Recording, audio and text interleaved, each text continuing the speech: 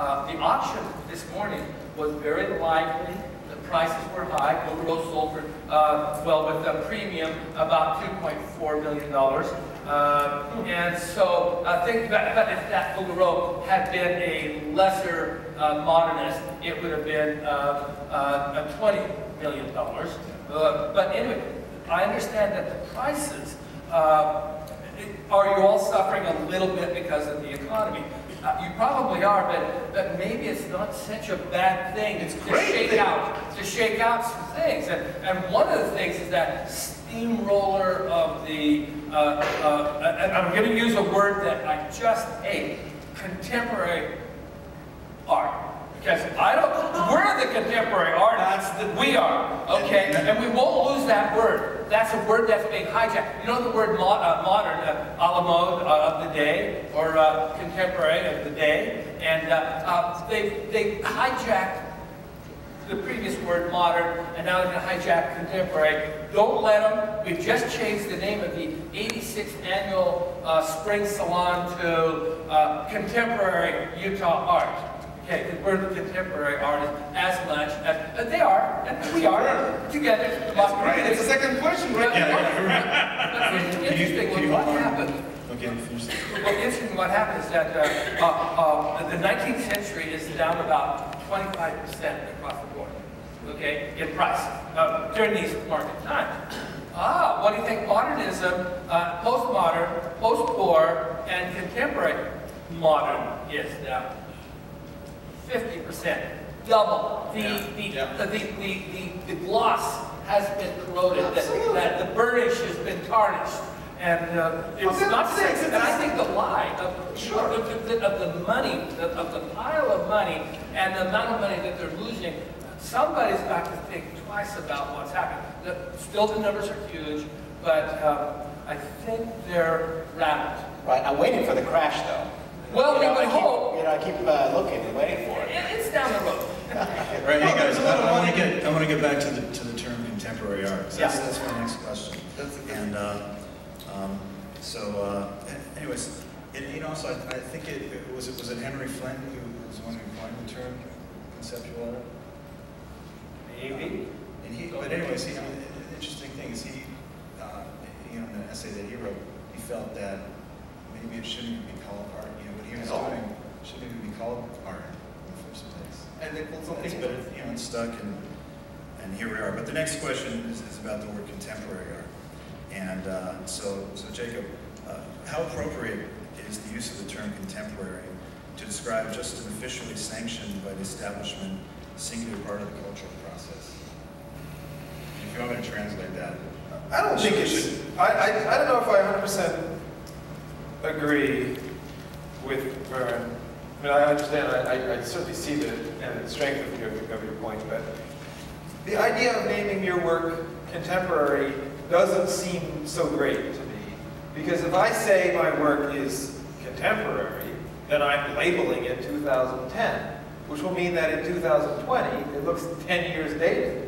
So I'm not interested in making my work look particularly contemporary. I don't want it to look so now that it will be like having your picture of yourself with a fat tie.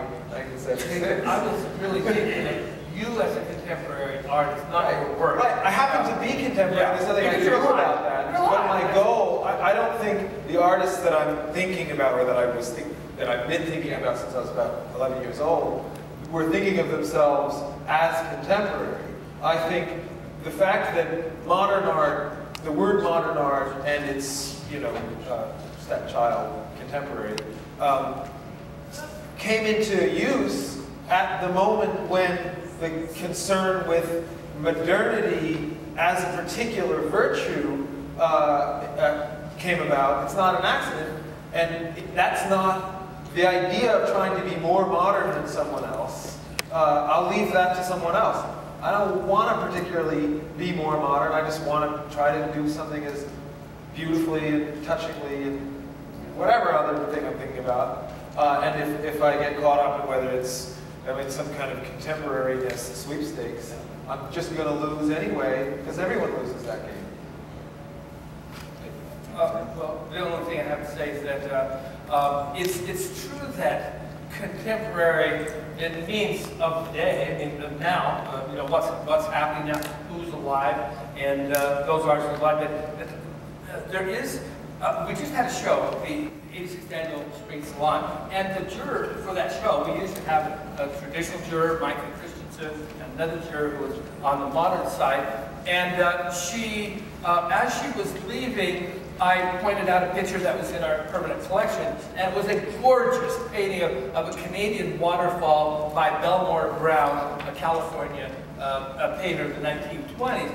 Absolutely wonderful painting. And I said, how do you like the painting? And she said to me, she said, well, I really don't know because I haven't read much theory on this period of time, and so I can't tell you what I think exactly. I don't know. Okay, today, or we might say contemporary, that is right now, the mode of thinking of the modernists is that everything, theory trumps everything.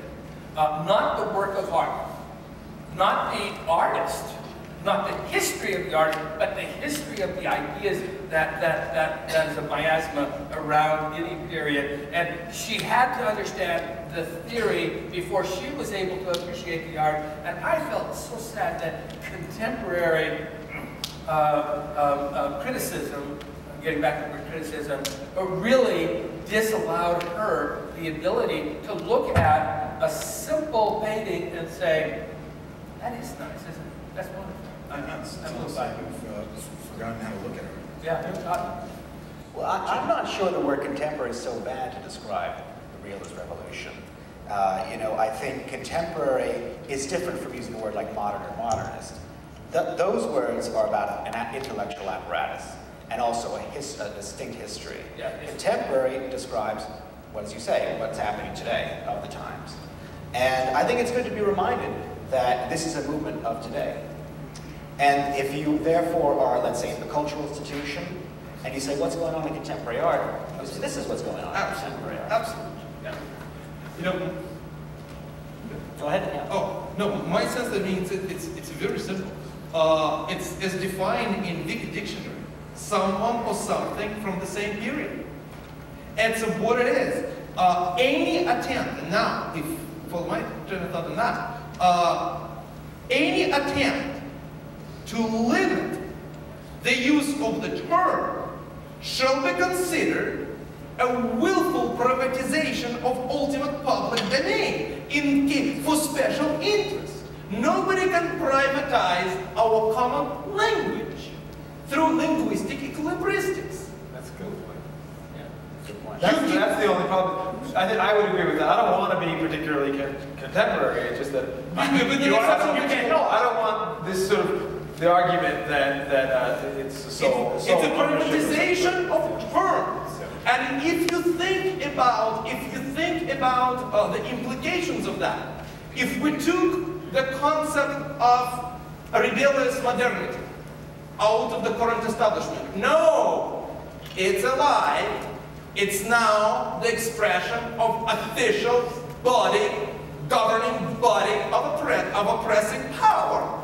But it's one with one leg shot out of the chair. But if you take suddenly, with a clear, hopefully intelligent look, impartial, hopefully journalistic look at the issue at hand, if privatization of the term, enforcement of the way we think, as a group, we're forced to accept certain things that are outside of our logic judgment because they're imposed on us by power group. We lose our freedom one decision at a time. So, but the implication of disallowing this privatized... You're absolutely right. My main thought is, I'd love for you to fight that fight. I just feel like it's devastating to the artist. To me, I can't be. Somebody's got to be out there fighting that fight, and I totally agree with you. But you are fighting the fight. The danger is, underneath this idea of